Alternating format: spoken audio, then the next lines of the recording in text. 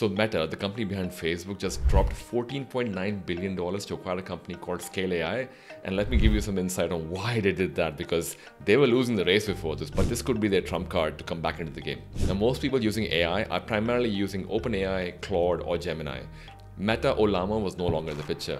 Well, until now. Scale AI, if you don't know who they are, they help convert unstructured data like messages that you may share between your friends, families, girlfriend, boyfriend on Facebook, WhatsApp, wherever, into labeled text, which can be used to train AI models.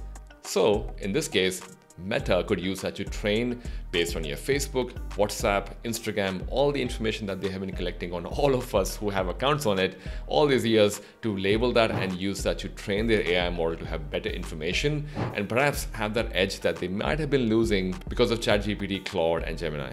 Now, if you work in organizations working on building AI capability, this is serious news for you guys, because this proves the point that data is still the most important part of all your AI models. Now, if you work in large enterprises as a tech leader, this is a good reminder to know that, hey, all the models that you're using in the background, what data are they learning on? And if you use any of these, is there an opt-out button that you would probably want to have for all the IP that you have collected all this while? Maybe in some WhatsApp messages.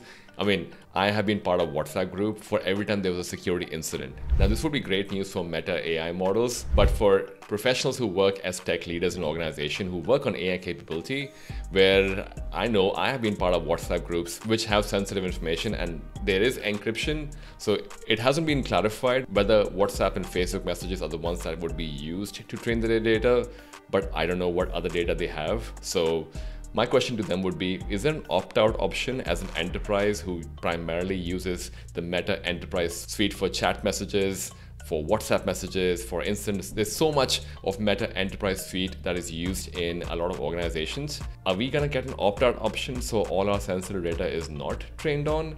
Let me know what you think in the comment, and is there an insight that I missed? If you wanna be on top of AI security insights, I'll see you tomorrow. Follow for more. Peace.